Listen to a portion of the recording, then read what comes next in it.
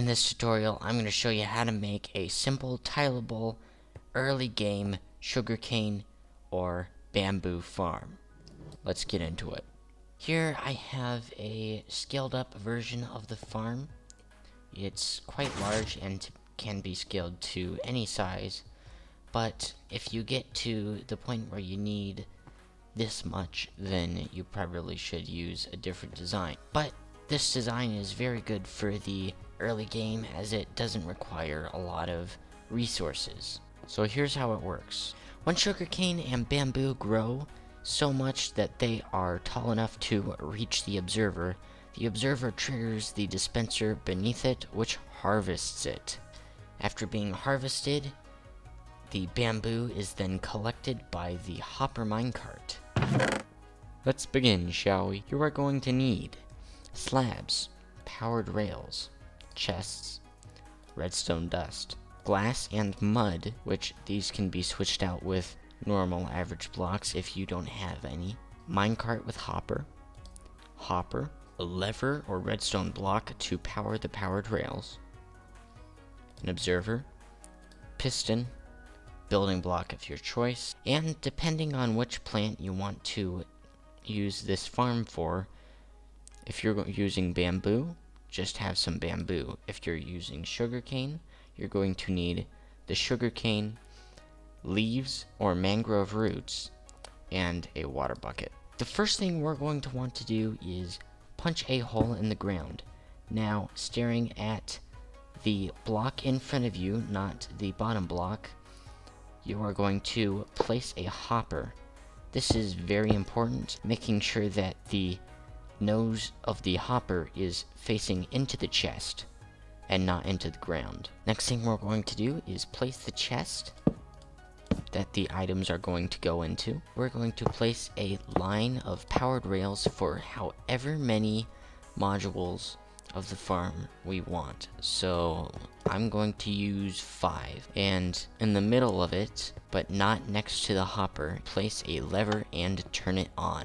Next, you're going to want to place blocks around the rails so nothing gets caught underneath. Once you get to the part where you're going to need to cover the chest, place 2 slabs so you can still open the chest but nothing can get in. Take your mud and place it on top of the powered rails. After that, you're going to continue the blocks around the outside up until the point where they get 3 blocks tall. Now, for me, I like glass on the front so I can see if the farm is working or not. Now we're going to want to build up the farm from here. So we've got the mud. We bring our building block to meet it. We have a wall of glass up in the front.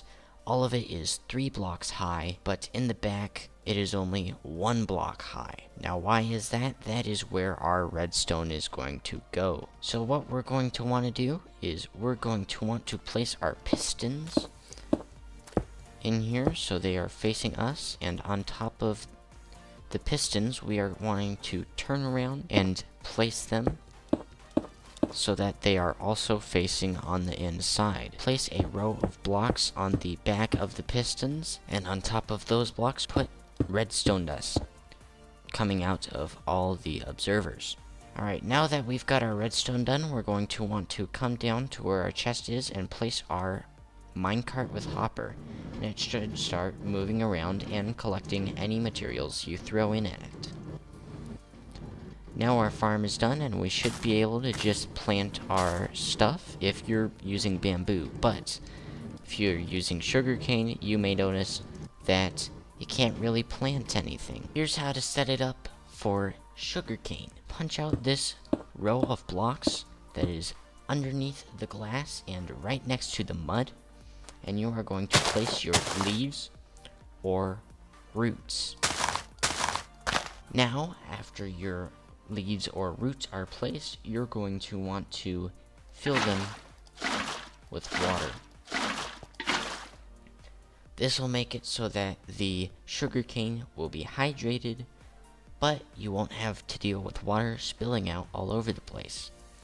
Now we can go in and place your sugarcane. And just like that, our farm is done. We should soon start seeing our crops being harvested and us getting free sugar and bamboo without having to do anything. If you like this tutorial, click this video on screen now, where I'll show you how to make a simple, easy redstone fireplace.